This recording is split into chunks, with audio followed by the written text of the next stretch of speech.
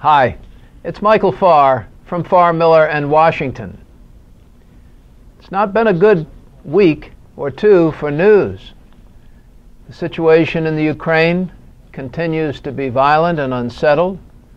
The situation in Israel and the Gaza Strip also very tumultuous.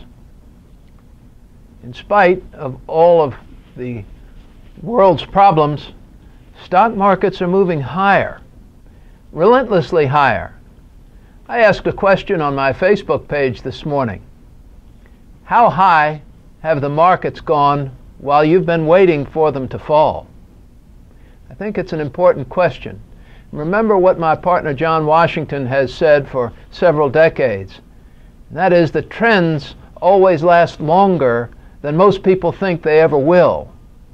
This uptrend in stocks right now is lasting a lot longer than most people ever thought, and we have been an extremely long period without a 10% correction.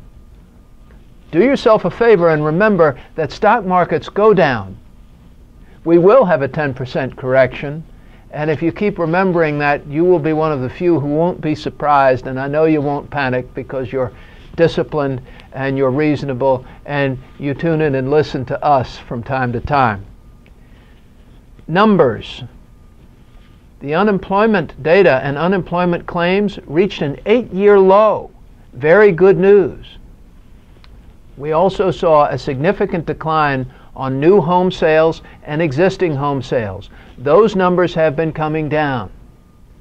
Home sales are a really important piece of datum when we look at the health of the economy and the strength of the economic recovery.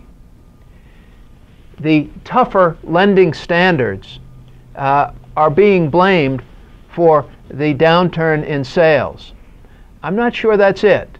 If you've been reading what we've been writing for the past couple of years and listening to me on these videos, for which I'm grateful, thank you.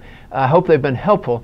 I would also tell you that we don't think the consumer has much more money.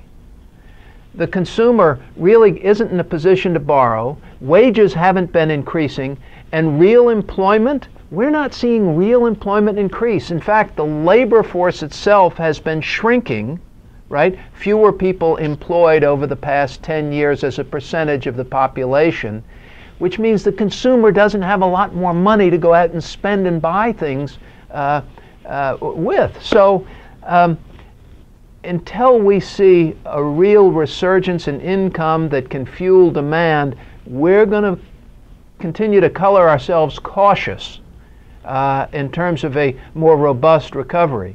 Things aren't bad, but this housing number is a real concern.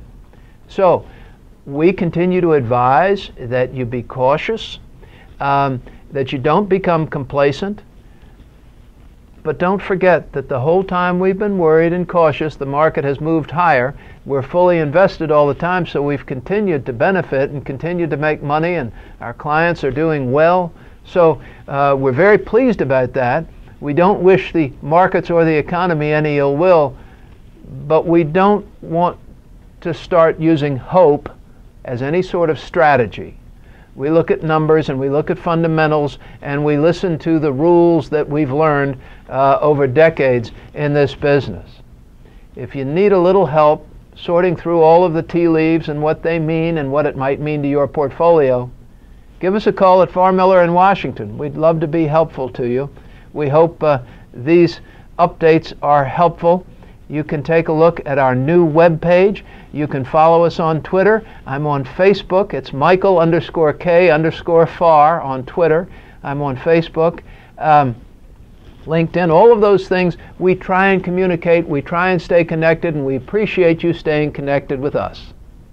In Washington, D.C., wishing you a great weekend, I'm Michael Farr.